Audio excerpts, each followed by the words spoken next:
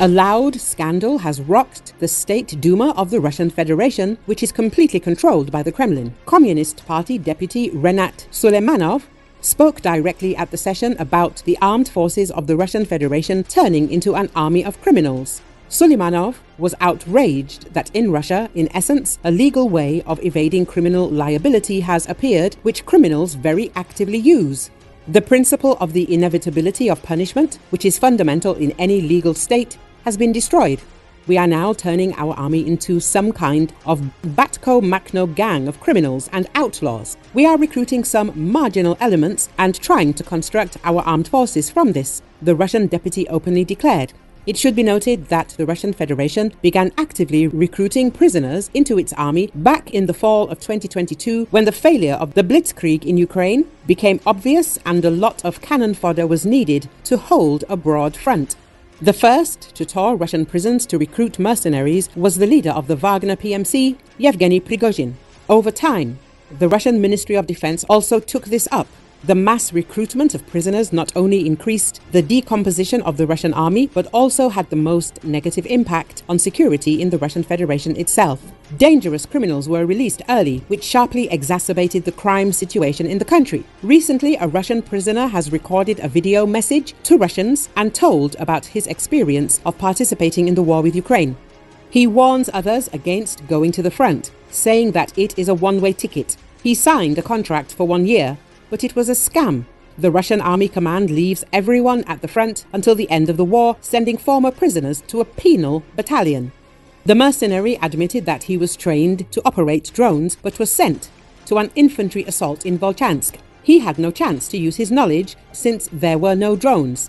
When we were in the basement, we thought it would be better if we served another 10 years just to get away from the complete hell, he admits. Don't go to the SVO. It's death without any meaning. In 20 years, no one will remember you, just as the victims of the war in Afghanistan have long been forgotten. No one can say why and for what people died in that war. The same will happen with this one. The channel's authors comment on the confession of the Russian soldier.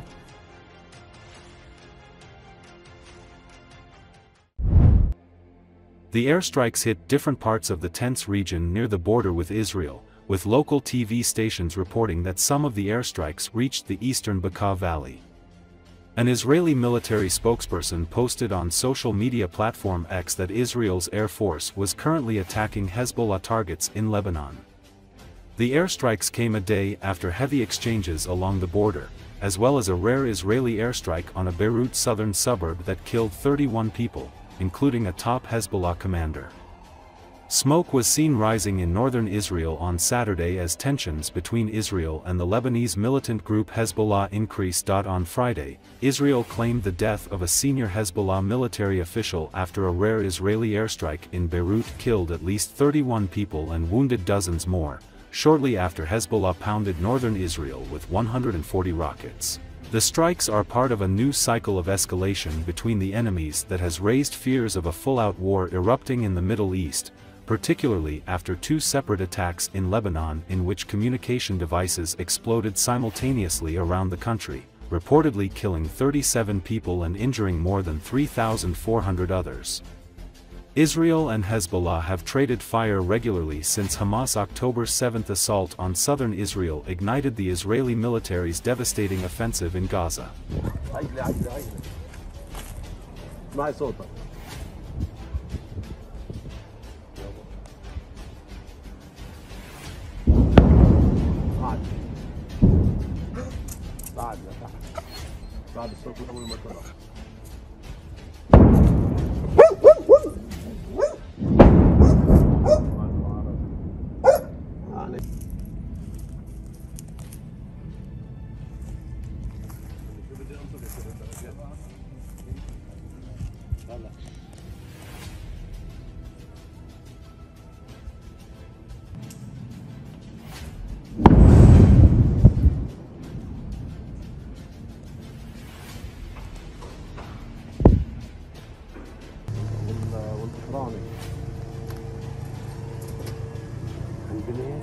هذا يعملوهم منطقة شبال والبطرانة كلها صارت مسيحية. مجرى نهر الليطاني مش مجرى نهر الخرطة.